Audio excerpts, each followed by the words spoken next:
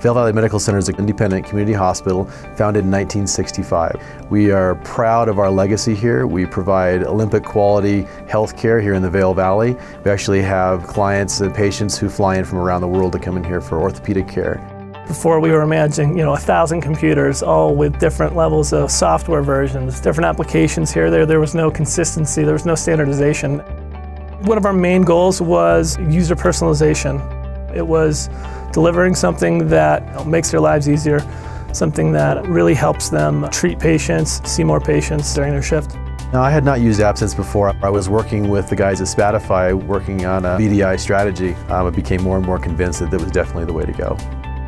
We get called to all the traumas, so we need to be able to see the ER, surgery, PCU, and here, and we're able to see that with all of this.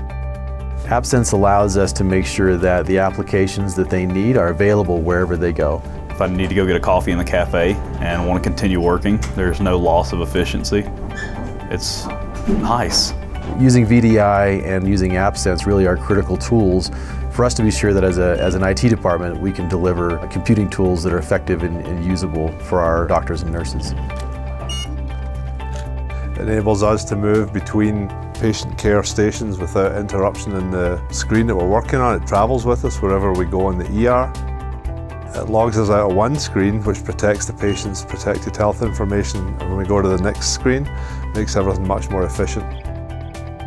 We've had some really cool feedback actually. We've had a lot of nurses who come from old sites that they've had virtual desktops.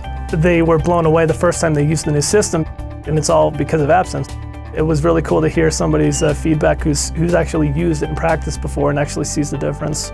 I think AppSense is probably going to be our first stop for figuring out how to clear problems and clear issues, whether it's specific software upgrades or getting to Windows 10 or whatever it might be.